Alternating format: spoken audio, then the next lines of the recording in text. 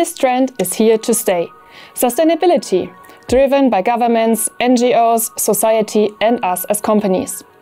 As this is leading to many regulations when it comes to packaging, today we are talking about 4 ways that impact converters and brand owners and how they can future-proof their thermoformed products.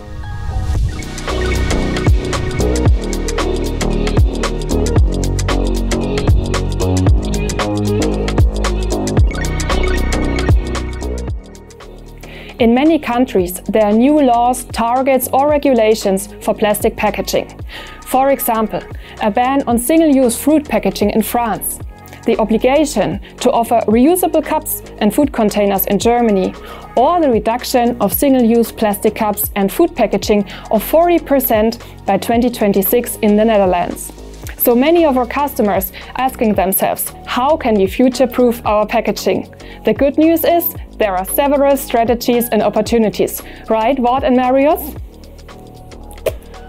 Correct, Jana. Currently we can observe 4 options on the market that seem to exist next to each other. The good news is there are multiple solutions for thermoformed products in all directions. So it's up to the customer strategy.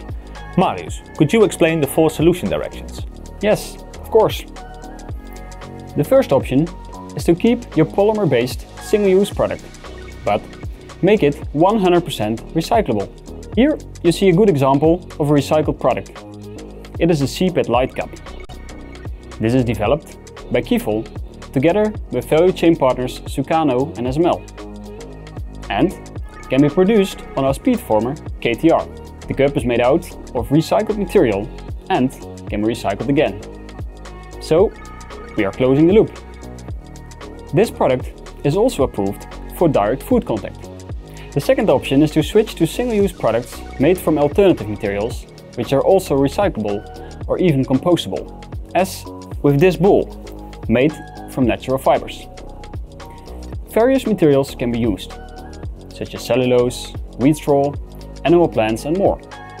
In this case, it is produced on our machine, the Natureformer KFT, which can handle both deep and complex geometries. Or products like this paper lid, which are directly thermoformed from the roll.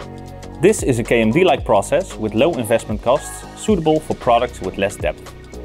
A third option can be turning single-use plastic products into reusable products, which means they can be used several times. Exactly. For example, this lid, which is dishwasher proof and can be reused. Or other thermoformed thick-wall cups, like this one here, which can be made with your current equipment and still holds advantages over injection molded products. And last but not least, of course, you can make reusable products from alternative materials such as fiber as well. Like this fiber packaging, to keep technical products safe or as an inlay for pencils or medicine. The list goes on. So, we have a huge variety of different applications and therefore several opportunities.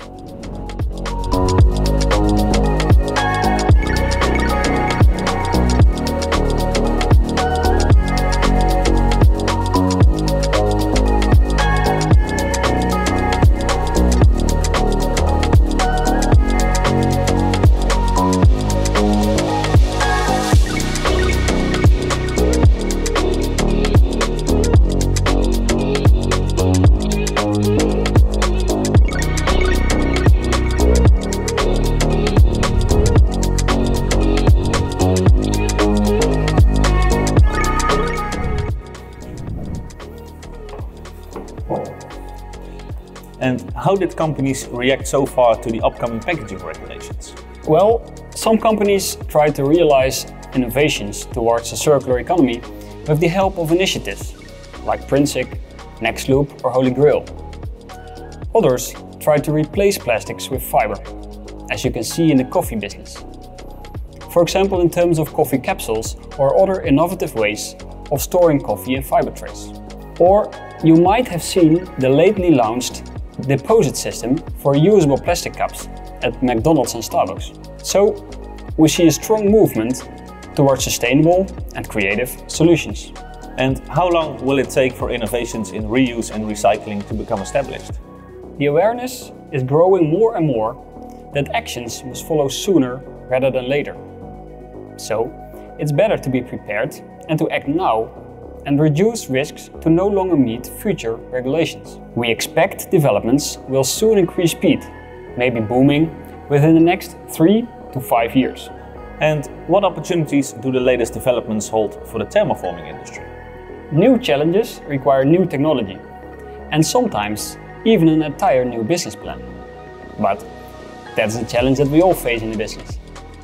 There might be complete switches in the business sector, like going from the food sector to cosmetics because of different requirements and regulations, or changing of materials and technology from plastics to fiber.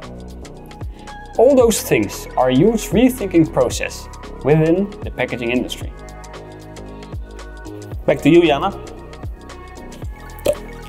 Thank you both for the insights. As we have seen, there's great potential to make your packaging future-proof and sustainable. So just contact us to realize your optimal solution with machines, tools or automation. If you like this Tech Talk, give us a thumbs up and subscribe to our channel. See you next time.